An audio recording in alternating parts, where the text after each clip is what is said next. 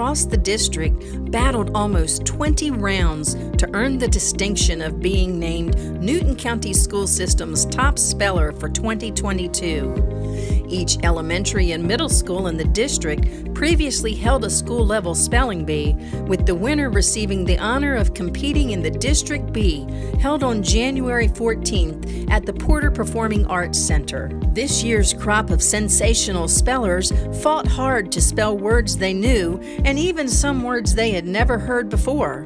Can you spell porcine, Confucianism, bivouac, or Wiesbaden? These were just some of the words called at the 2022 District Spelling Bee. In the end, 2 fifth-grade spellers rose to the top.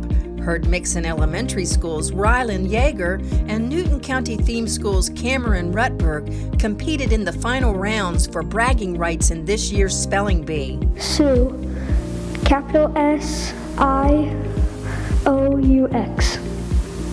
Yes. Drizzle, D-R-I-Z-Z-L-E. After multiple rounds, Rylan successfully spelled drizzle to earn top honors at the bee. I was so happy.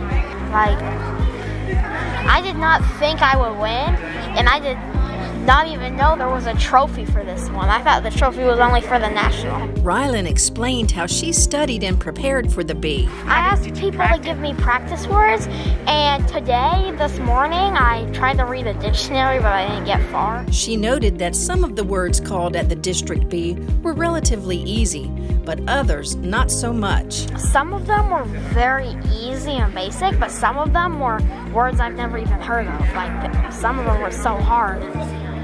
I couldn't spell it for my life. As Newton County School System super speller, Rylan will now represent the district in the regional spelling bee. As runner-up, Cameron will serve as the alternate for the regional bee in the event Rylan is unable to compete. NCSS would like to congratulate all of our district spelling bee participants and of course our winner and runner-up on a job well done.